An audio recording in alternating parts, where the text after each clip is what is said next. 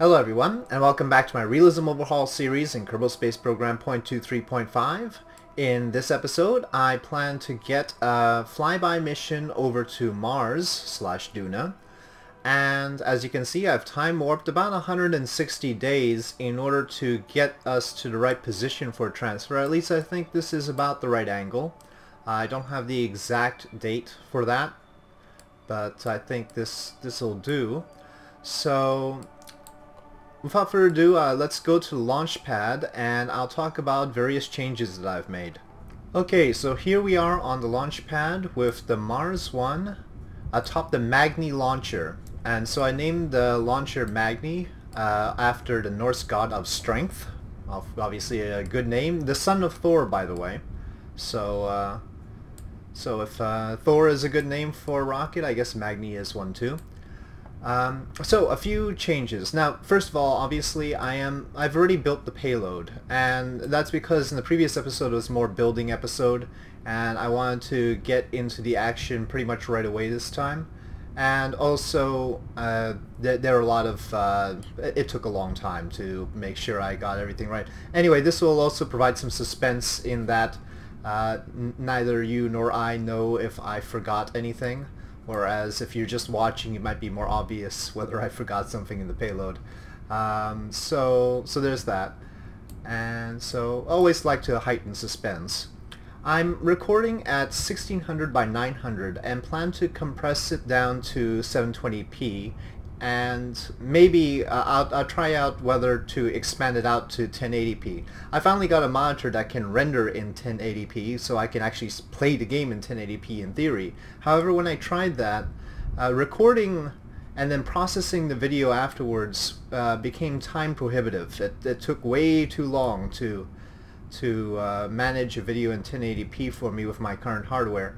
So I'm going to look into what I can do about that. But for now, I really wanted the extra screen space, and from comments from Asmi, I realized that I didn't have enough space here and really should divide up the display and so that we can see the rocket a little bit better, so it's not so crowded. So that's part of the reason why I'm trying it at a higher resolution.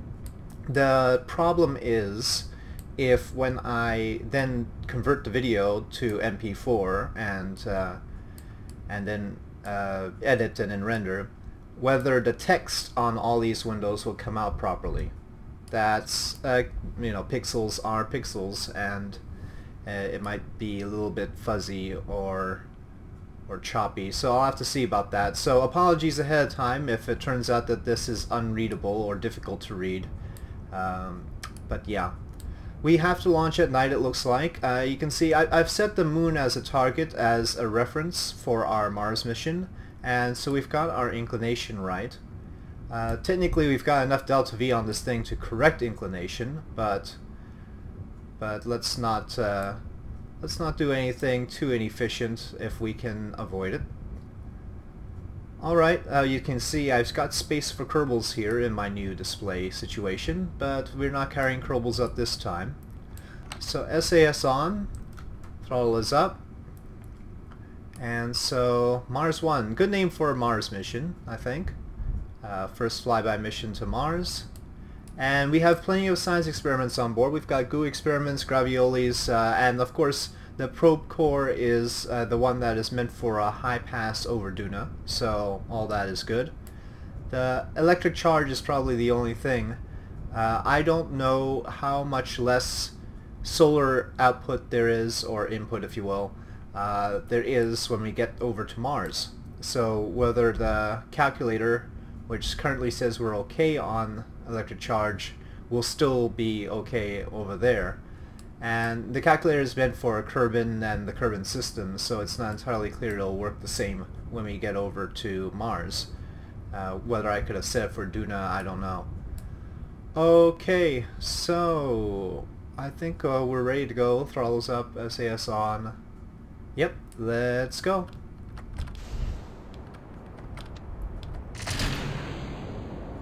So again, apologies for it being nighttime, but sometimes even NASA can't avoid nighttime launches, so Here we go. Could have tried to put lights on the outside of the vehicle, but I think they might be knocked off by FAR. I don't think they're very aerodynamically efficient, that's for sure.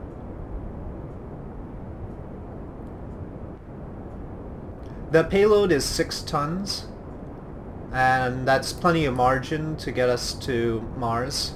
This is meant to put 10 tons over to the moon, so 6 tons is easy for it. You can see our delta V is enormous. For a flyby mission to Mars, that's quite a lot.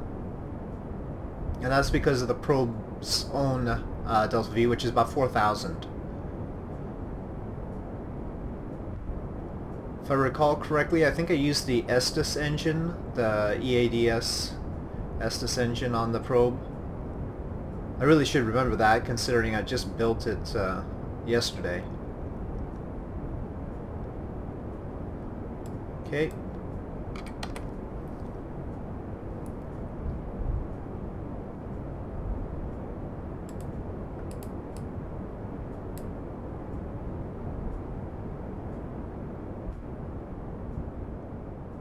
Yeah, so I tried out 1080p, and I tried recording, what I did was I tried recording the Nova C8 launch, a new launch of that in 1080p to see how that would do, because of course the Nova C8 is a really big rocket and takes a lot of resources to do that. The frame rate's around 5 frames per second. The time delay was like 6 real seconds for 1 in-game second, so that was quite remarkable. So, but the problem was the render time. So, 13-minute launch. The in-game time was 13 minutes. Took 50 minutes to actually launch it, and then 2 hours to convert it to MP4, which is what I need in order to edit it in Vegas. And then after that, cut the whole thing down back down to the 13 minutes, so I time compressed it. And then I think it took, how long did it take? Oh, it took about an hour after that.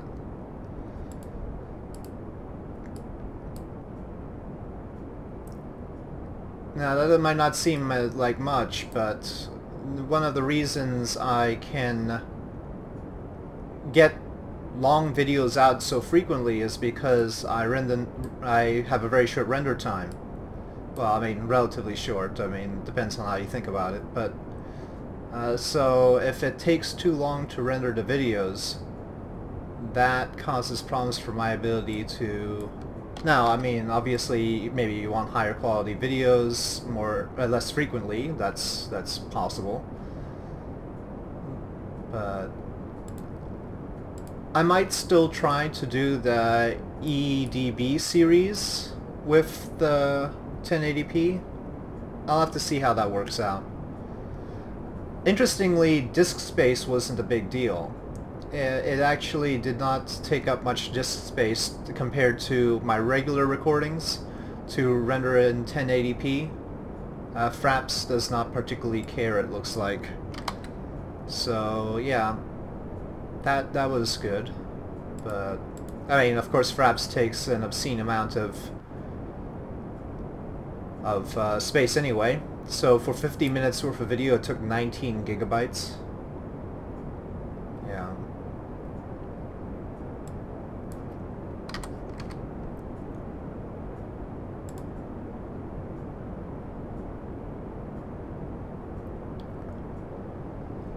But I'm trying to make this high quality. The other consideration is at 1080p, these things are a little bit small. I have to check whether there's a setting in the program to make all text bigger or something. Possibly.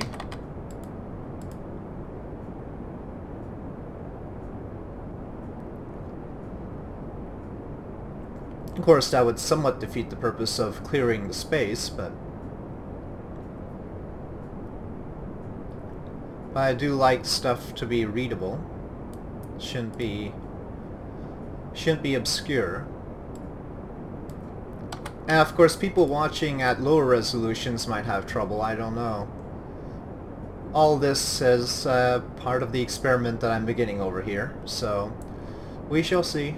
So this time is the first time I'm scaling up a bit, and we'll see what the results are.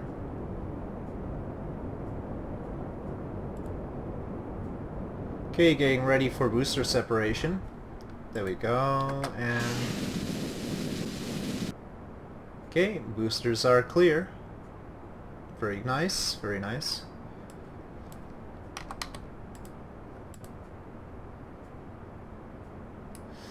Now, I sense some staging issues here. The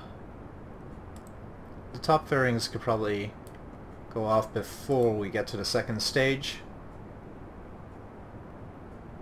Not just yet, though.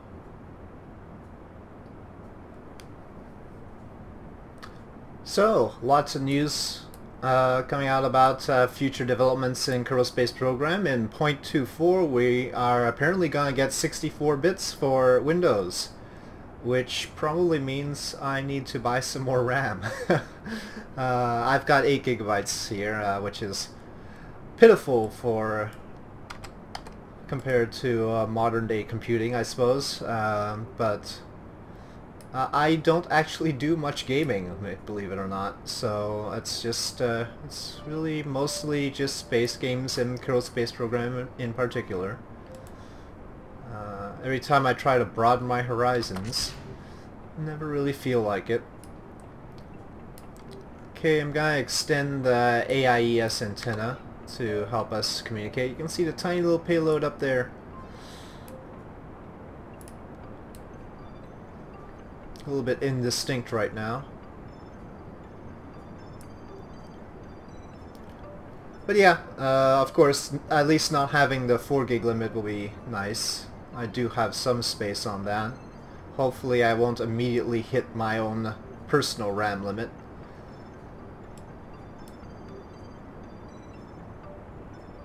I don't think I executed 30 degrees, did I?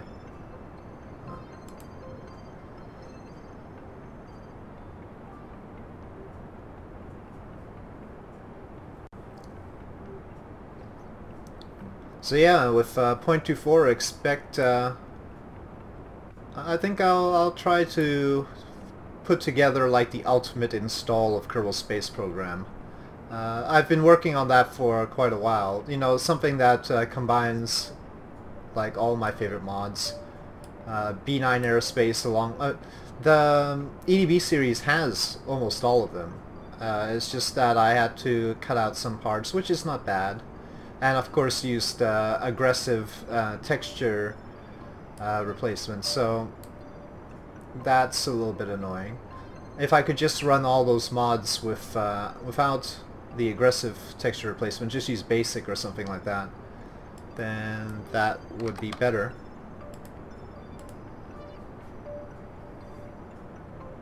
I don't think it's texture replacement, it's something else. It's texture...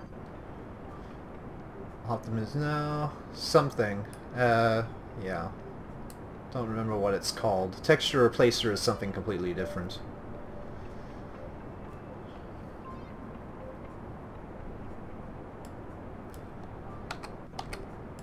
And of course, you can see the mods I have in the EDB series in the press kits that I make for that series. I've got the full list of them in the back of that. And that's pretty much what I would want and then install even after we go to 64 bits. So really the only thing that could be an expansion is like Planet Factory, and maybe future versions of Real Solar System, if it's doable. Future versions of Real Solar System might take advantage of Planet Factory so that we can have a more robust solar system with all the planets and moons. I don't know if that's possible or not. I haven't actually played much with Planet Factory myself. I've considered it though. Of course, as the default Kerbal system gets a little bit done. I mean, I can't say I've done everything, so I can't say I'm there yet. But of course, it's a consideration. You know, we've seen these little planets before and know their properties, so maybe it'll be interesting to discover something that doesn't have a wiki on it, basically. So, you know, figure out what the gravity on this planet is by doing experiments rather than just looking up the wiki might be an interesting thing to do. Okay, just preparing for really first stage burnout? No, that's... yeah. This is a long stage, isn't it? Yep. Probably shouldn't go down on pitch just yet.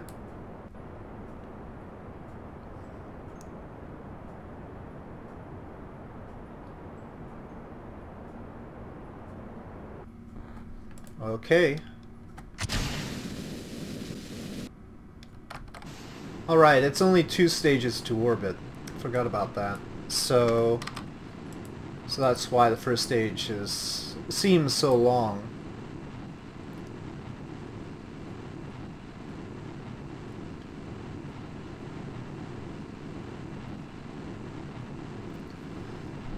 Okay, let me take a closer look at the payload right now, and first of all check that our antenna is alright. Not that one. I wanted to check the...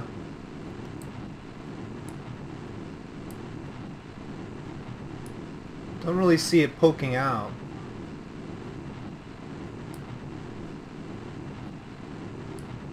Should be on the... oh, there it is. There it is. I see it now. Okay. I'm gonna extend solar panels now. Now, I've been watching Cerberus RCAF's videos, and I was sort of jealous about his solar panelry, so I added some AIES solar panels for the first time, just to upgrade my own solar panel stuff. So yeah, Cerberus RCAF is doing Realism Overhaul as well, and I'm enjoying watching his videos. Sort of has the same general way of going about things, so I learned a lot from his exploits as well.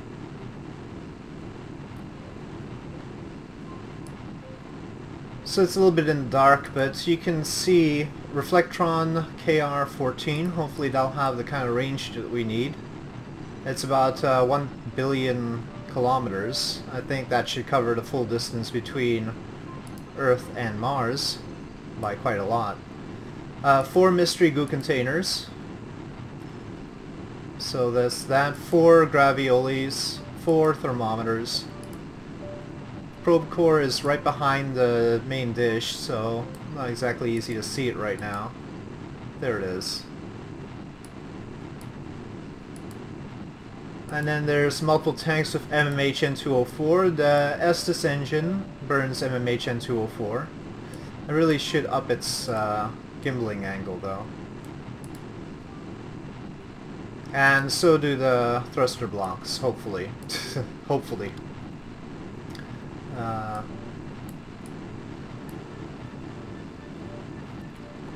There's no reaction wheel on this, so even though there's 4,000 meters per second, we might need to use some of that delta V to turn it around, and I'm worried about the RCS ports doing a lot of guzzling of the fuel. Of course that only applies if they actually work, which I haven't tested yet.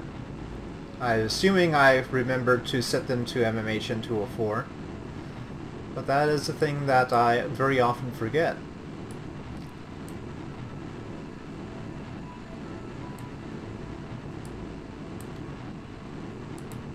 So AIES solar panels there, but AIES solar panels don't rotate to track the sun. So I did add some of the default solar panels just so that I can get that as well. You can see obviously I added lights so that we can, you know, see stuff.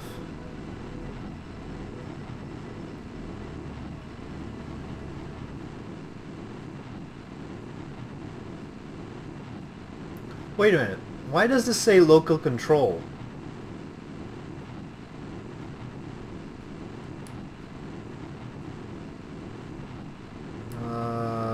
Why does this say local control? Local control.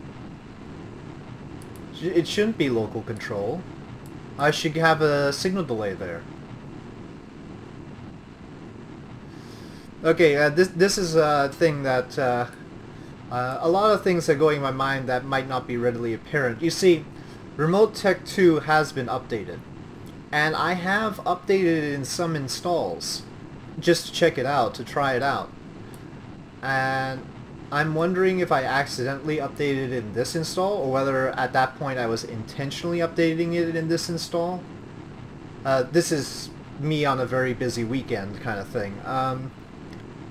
So yeah. In which case, what could have happened is that signal delay was not enabled. You know, because remote tech settings might have been overwritten. But I don't think so, and I don't think I would have updated remote tech in here, so why do we have local control here?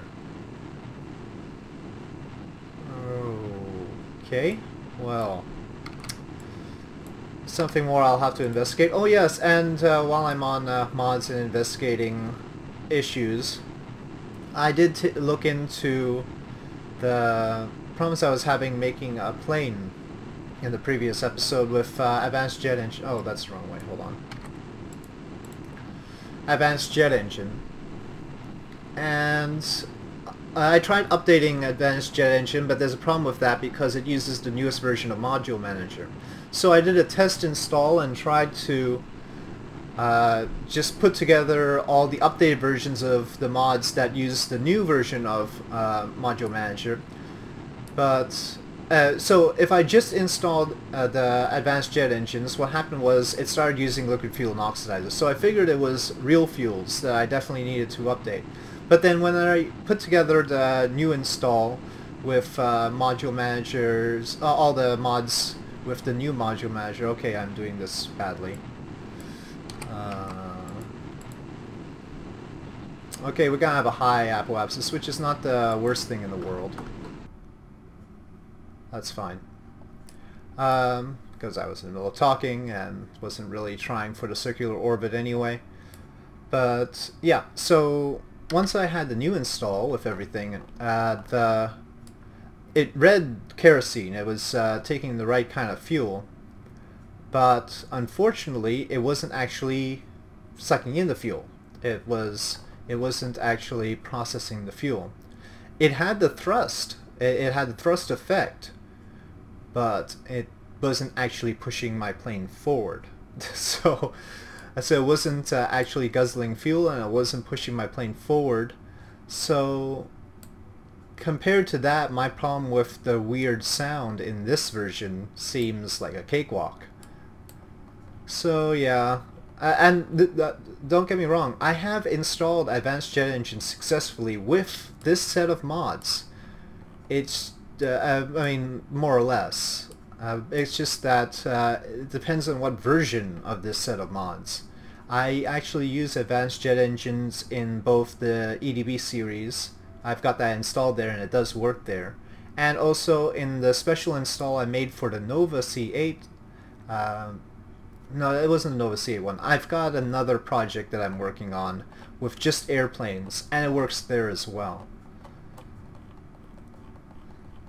So this plan, using the moon as our reference for inclination to Mars, leaves us about 2 degrees off. So that's a good thing to note for the future.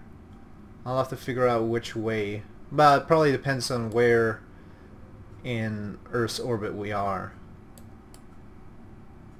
Okay, that's relatively the right place. That's pretty good on the outward trajectory.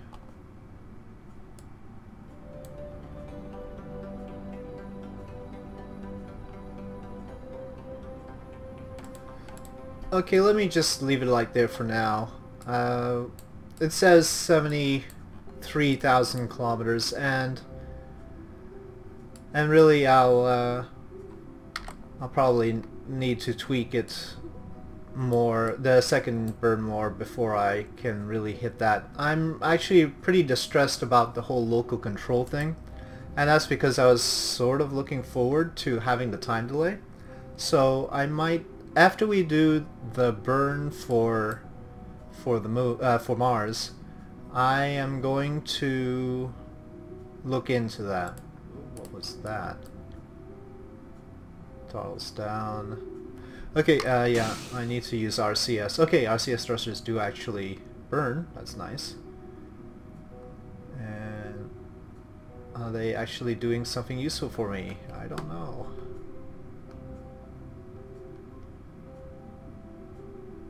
They are, of course, in completely the wrong position to maneuver this thing, because they're simply the payload thrusters.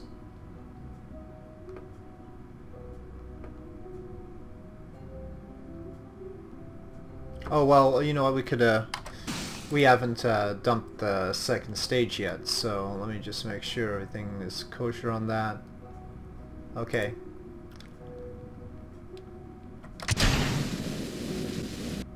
Okay. Now it should be a little bit easier to maneuver. Actually, we still have some momentum in the right direction, so let's just leave that. How's fuel flow? Very stable. Okay.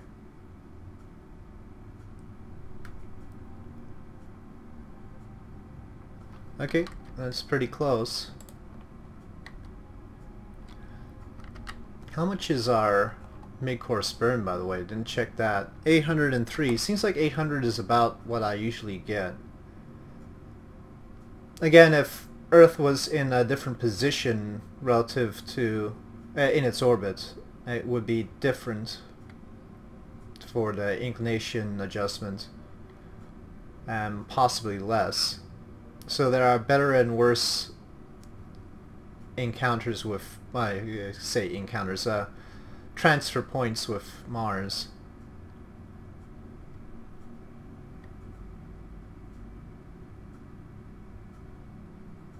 Okay, I think we should start looking into things now.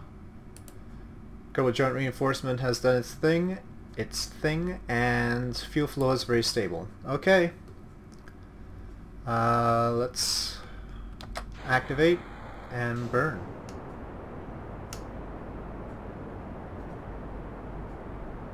Longer burn than I thought it would be.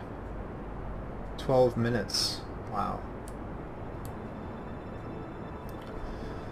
So, at this point I'm going to train this target Earth, Kerbal. And let's see about the power. Well, this is generating some, so...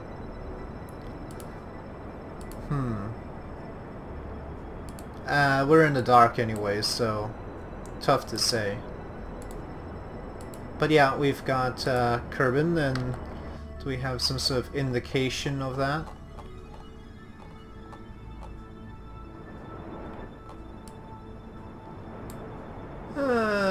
Sort of, I think.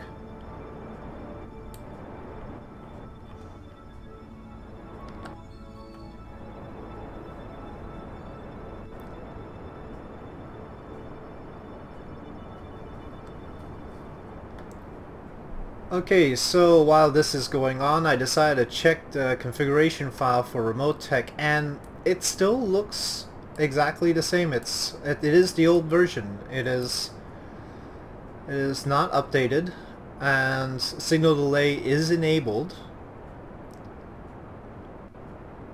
So I am at a complete loss of why we have local control here instead of the signal delay. Maybe that's going to change once we separate the booster. I can't imagine why.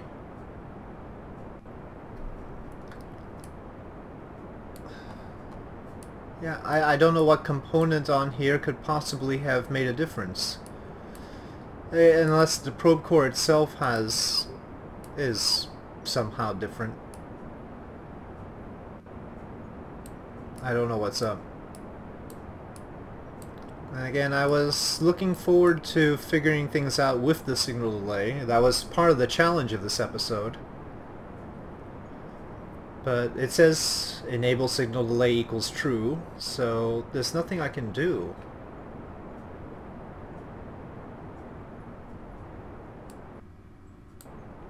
Huh. We've got a Forseti that's like... That must have been the Vernlander's Forseti, or something. I don't know what that is. Did the Forseti that I stranded get kicked out by some sort of gravitational influence into this higher orbit? And very inclined orbit? It's interesting.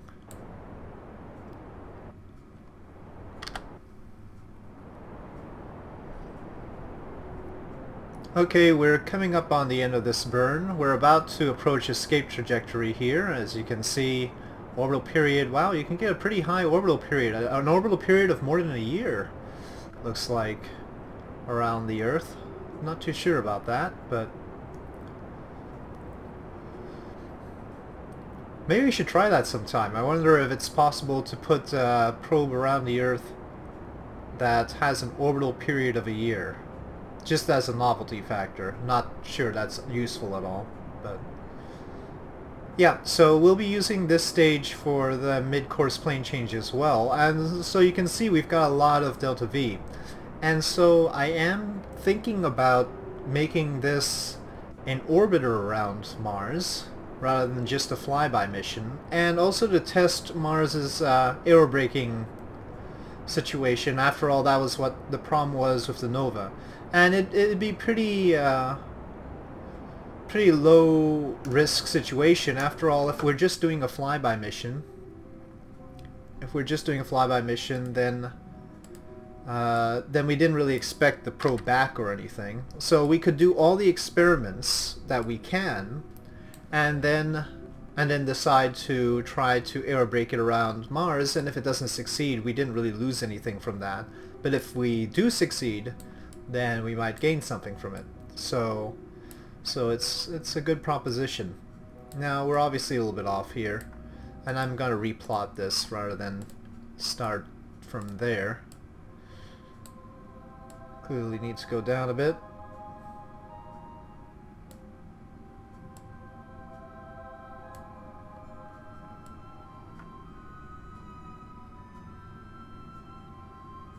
Okay, 882 kilometers is pretty good for doing a periapsis if we can do that. And it looks like our burn will be even less than what we had before. So that's an excellent situation. Smart ASS is slowly bringing us around to a node, and I'm wondering how. What kind of reaction power does this probe core have? Where are you, probe core? No. There we go. Has reaction wheels, but I don't know how much torque it has. Wouldn't think much. I mean, this has been adjusted by multiple mods to be more realistic in terms of torque. Shouldn't be a significant source of it. I suppose maybe it's just not configured right. I mean, it's got the ability to do the readings, but maybe there's something wrong with it. Which is why we're getting the remote tech situation, as well as what I would say is more torque than I was expecting.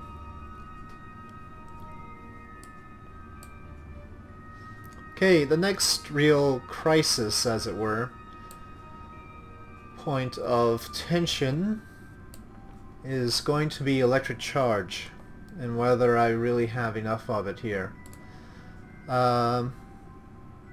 So far we're in the dark, obviously, so that's not good, though we have 8 hours worth of battery, which should be enough to bring us to the brighter side of things. I'm just waiting for it to stop maybe it's just rotating due to momentum and not actually trying to point towards the maneuver node. Eventually on this arc, it should eventually point to maneuver node, I think.